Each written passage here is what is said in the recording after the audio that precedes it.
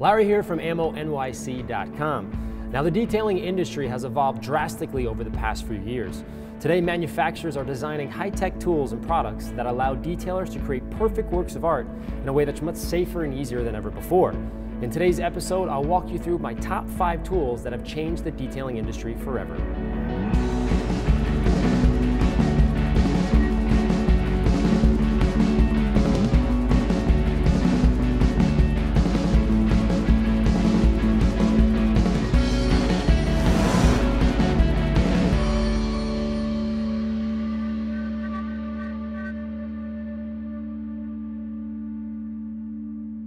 So here we go.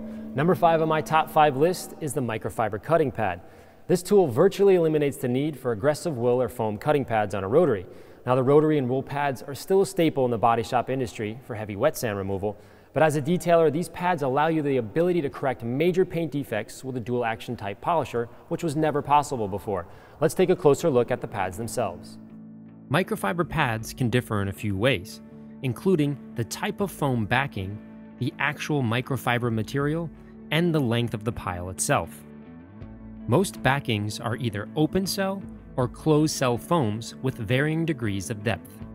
Closed cell backing, seen here, have a much tighter or stiffer foam composition which transfers the power of the machine quickly to the microfiber pile, and it's great on hard paints. Open cell backing allows for greater airflow because the pores are larger and can absorb the power and heat, making them safe and easy to use, especially on soft paints.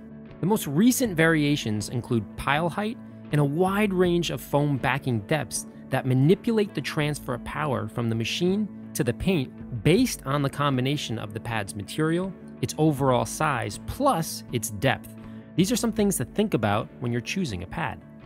I get so excited about this tool because it almost completely negates years of learning how to safely operate a rotary machine. Now you can use a dual action polisher and get an even better swirl-free paint correction. Number 4 should be no surprise to anyone because we're talking about automotive clay bars. Now, the first form of clay was used in a body shop in Japan in the 1980s to remove overspray without having to compound the paint. Soon after, we realized it's not only good for overspray, but for metal shavings from brake dust, road dust, and environmental fallout. It has since been adapted to microfiber towels and even to pads designed for dual action polishers. Clay is very sticky, and without lubrication, it's impossible to use effectively. After your car has been washed, use spray wax, clay lube, or car soap and water as lubrication. Clay works by friction, not pressure. So what that means is you want to move your hand in quick back and forth motions, not by pushing hard. The clay's stickiness pulls the embedded contaminants from the surface of the paint, leaving a smooth surface. Be sure to use plenty of lubrication when using a clay bar. In this example, I'm using spray wax because I'm only working an isolated area of paint contamination. However, if I was claying the entire vehicle, I would use the foam or suds after a wash to save product, time, and of course money. Work the clay in straight lines with light pressure and quick arm motions. The contaminants in the paint will now be embedded in the clay. After 1 or 2 panels, or when the clay becomes full, twist or knead the material until a fresh area is exposed. Flatten into a hamburger shape and continue. And remember, if the bar happens to fall on the floor, throw it away immediately. My third favorite tool is coatings. In the last 4 to 5 years, chemistry has allowed us to create products with unique chemical resistant properties referred to as coatings. These liquids are extremely hydrophobic and adhere to the clear coat to help protect the material beneath it. Some coatings can be tricky to install and will require adequate time for drying or curing before removal. Coatings are great as the foundation or last line of defense when protecting your paint, especially when paint sealants and waxes are layered on top. A common misconception is that once a coating is applied, regular maintenance of properly washing, drying, sealing, and waxing your car is unnecessary, and that's just not true. Coatings are not magic potions that solve all of your car care needs. They are, however, a fantastic addition to the team of products used to protect the depth and shine of your car's finish, especially in today's harsh environment. Coatings should be applied directly to the surface of the paint, so washing with dish soap or wiping with isopropanol might be necessary based on the current condition of your car.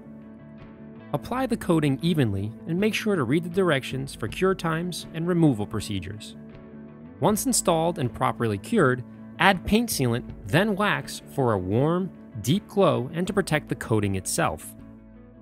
The next item was chosen because it drastically shrunk the learning curve when polishing your paint. And of course, I'm talking about the dual action polisher. These machines have bridged the gap between professional detailers and weekend warriors. Rotary polishers were once thought of as the go-to machine for paint restoration, but are now somewhat antiquated within the industry. The latest version of polishers incorporate power and speed of a rotary with the safety and ease of a basic DA machine. There are many different dual action polishers available that vary in power, weight, rotation, and even orbital throw. But whichever DA you're comfortable with, microfiber cutting pads are vital to its paint correcting capabilities. If I had to predict the next advancement in polishers, it would be the combination of dual action, forced rotation with the throw of 15 to 20 millimeters. Only time will tell, but I can't wait to see what's next. My number one item that's changed the detailing industry is something that you may have overlooked because it's so common and integrated into the detailing community. And I'm talking about microfiber towels. Microfiber is a synthetic material made from the combination of polyester and polyamide. It's appropriately named because the fibers are roughly 1/60th the size of a human hair, making it finer than most silks. Although microfiber dates back to the late 1970s and was originally used for clothing and the textile industries, it wasn't until the early 2000s that this material was marketed to the car cleaning industry, and its impact on the detailing community can't be overstated. I believe this to be the best product advancement for a few reasons. It's cost-effective to make and relatively cheap to buy. It picks up products, dust, and dirt and traps the particles inside, safely protecting the paint from scratches. And finally, they're extremely durable and can be safely cleaned in a washing machine. Microfiber comes in many different sizes and densities, measured as grams per square meter, or GSM for short. GSM can range from roughly 200 to 600, but the optimal weight for me is 300 GSM. This ensures the durability of the towel without sacrificing its pickup ability. So those are my top 5 tools for perfect paint. Check out ammonyc.com for a downloadable PDF recap of today's episode. Now, the detailing industry is evolving daily because of our obsession with driving and protecting our cars, and I can't wait to see what's coming out next.